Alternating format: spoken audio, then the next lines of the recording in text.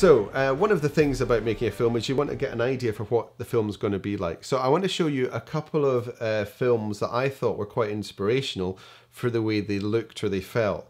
The first one I'm going to show you is a film which was shot by a Berlin company called from Om Studios, and they produced this really amazing film called The Ninja Shoot with Epic, which was a red Epic camera on an octocopter flying around this amazingly kind of desolate urban environment.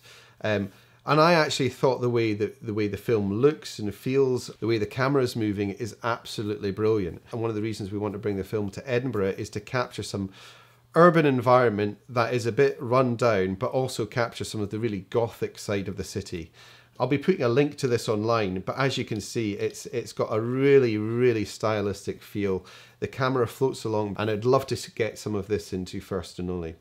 The other film, which I will quickly show you, is a film by Biting Elbows. One of the things that is amazing about the whole thing is the way that the camera flows, and it's basically one continuous shot, and it's very immediate. It's very much from the perspective of somebody who's being chased and having to get out of an environment.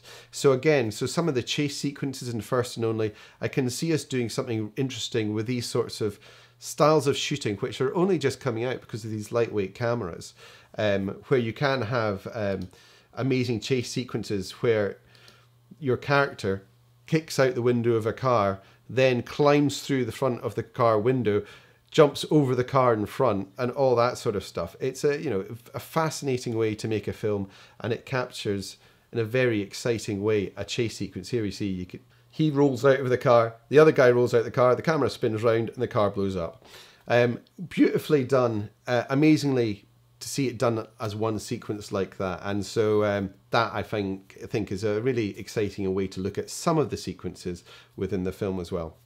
Anyway, that was just a quick idea of some of the sequences that might be involved within First and Only.